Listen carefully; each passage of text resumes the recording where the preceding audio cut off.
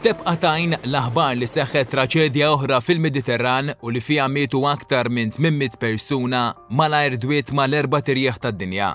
Il-mezzi tax-xandir internazzjonali reġgħu ftakru li fil-Mediterran għaddejja drama sħiħa u li din id-drama hija umana tinvolvi lin-nies. Could you tell us what the impact this migrant problem of people crossing from Africa is having on your country? Well, we are at the crossroads of the busiest shipping route in the world, so usually this gives advantages since the commerce is thriving.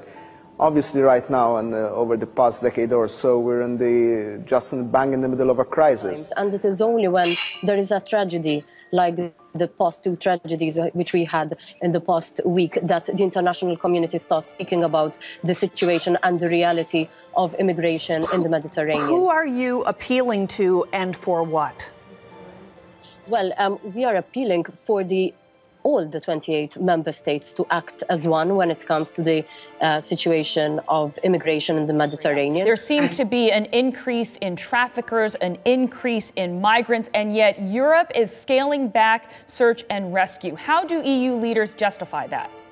Yes, well, we wake up every day to hear more horrific stories of yet more deaths in the Mediterranean. Il-mezzi tax-xandir u l-Unjoni Ewropea bħal donnom kienu nsew li traċedji bħal dawn mhumiex rari fil-frontiera fin-naħa t'isfel tal-Ewropa. The collection of islands sits in the Mediterranean Sea, south of Italy, east of Tunisia, north of Libya, placing it in the middle of the migration pattern routes between Africa and Europe. Sena u nofs ilu fit-3 ta' Ottubru 2013 l-Ewropa u l-mezzi tax-xandir ukoll kienu baqgħu bla kliem quddiem traċedja simili qrib il-gżira Taljana ta' Lampedusa li dakinhar swit il-ħajja ta' ftit inqas minn 400 persuna.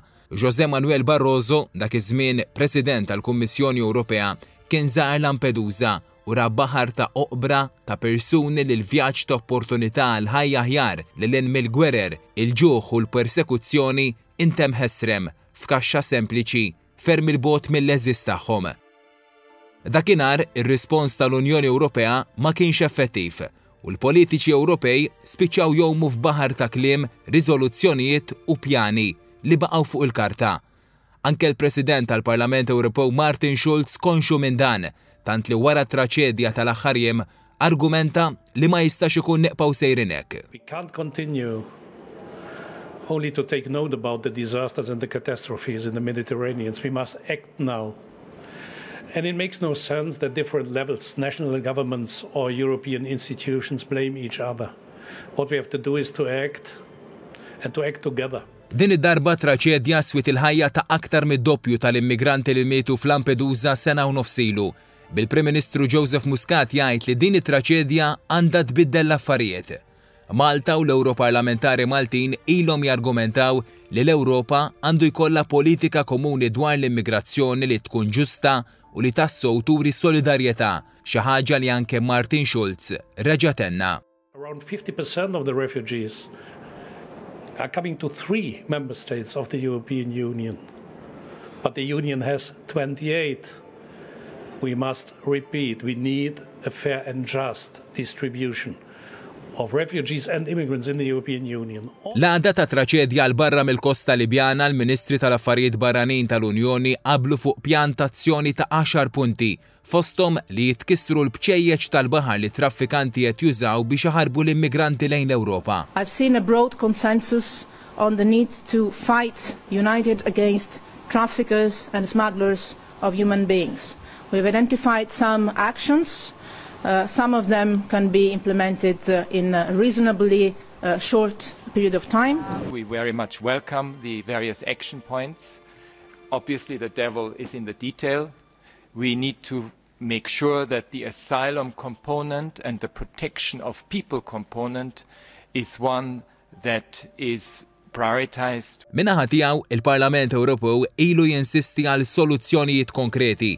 U fil-bidu ta' April reġa' kien minn tal-ewwel fil-qafas tal-Unjoni Ewropea li fil-Kumitat tal-Libertajiet Ċivili ddiskuta s-sitwazzjoni mwera fil-Mediterran li mill-ħażin mistennija tmur għall-agħar. What we are seeing is that with the situation in Syria and with the ever deteriorating situation in Libya, this gives us a perspective that we must be prepared for our systems to continue to be challenged, and we need to step up to the plate, address this issue head-on, while ensuring that all our agencies have the adequate and proper resources in order to deal with the situation.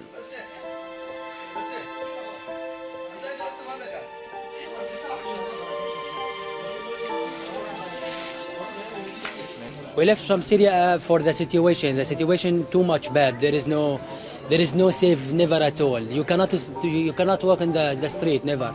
You cannot do anything. There is no electricity, there is no water, there is no anything. There is no life there. Iżda żmien biss għatitina parir jekk f'nofs il-baħar ta' paroli, numri, akkużi u persuni li ma jinstabux, l-Ewropa hux se taġixxi b'mod konkret biex tevita milli traċedji bħal dawn ma jerġgħux iseħħu.